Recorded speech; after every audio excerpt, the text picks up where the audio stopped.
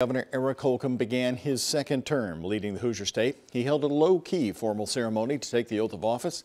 It was decided soon after his victory in November that because of the virus precautions that he would forego a traditional public ceremony. Governor Holcomb also said he wants to focus during the coming months on distributing the virus vaccines and helping the state's economy recover.